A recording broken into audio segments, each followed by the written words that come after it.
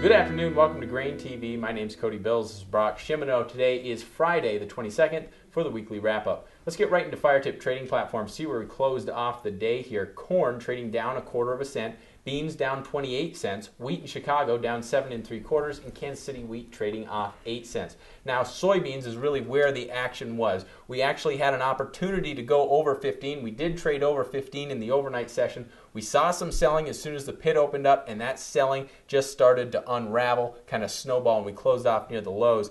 Do you think technically that the damage is done and that we'll start drifting lower here in the weeks to come, or is there a possibility we could move over 15 later on next week? You know, I think that $15 level is still going to be technical resistance. We did go quite a bit above it in the overnight session, but I think that was on light volume. We saw a lot of buy stops probably get hit, and then we ended up selling down below and actually selling off sharply into the close. So I think that $15 resistance level is still intact. I think we're definitely going to have to pay attention to it as we move forward, but you know, my thoughts are we're going to move sideways to lower into next week. Yeah, you definitely have a couple different scenarios here. You know, in terms of export sales, today we got both good and bad news. Export sales were released, and really last week's exports were net reduction. Now we got to take into consideration that that was the Chinese Lunar New Year. They were out of the market, but as soon as the market opened up this week, we saw them back in buying. We saw 120,000 metric tons sold on the 19th. We saw more sales on the 21st, and today we got another 60,000 metric tons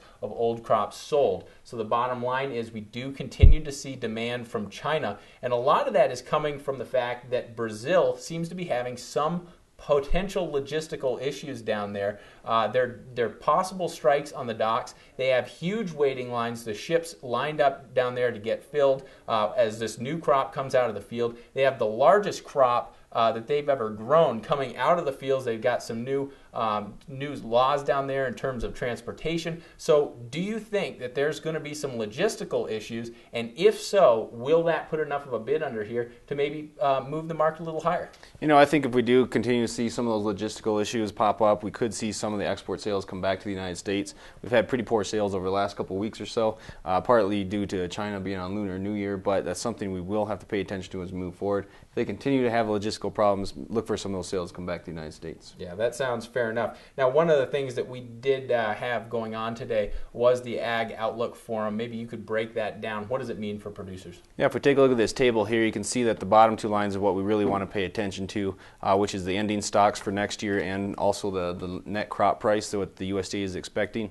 You can see here that we had over 2 billion bushels expected for next year's ending stocks on corn. Soybeans up to 250. Not a big increase on the soybean number, but the corn number is nearly 3 times larger than what we're seeing this year. So that's definitely going to put some pressure on prices if we have near trendline yields. That's the big question going forward. Yeah, and of course, you know, trendline yields are going to be hard because we have a deficit of moisture throughout the Midwest. But that brings us over to weather. Before we sign out here today, let's just take a quick look at the weather forecast. Just keep in mind that we do have a storm. We had it move through the Midwest and the Plains region between the 20th and the 23rd. We're going to have a second storm between the 23rd and the 27th.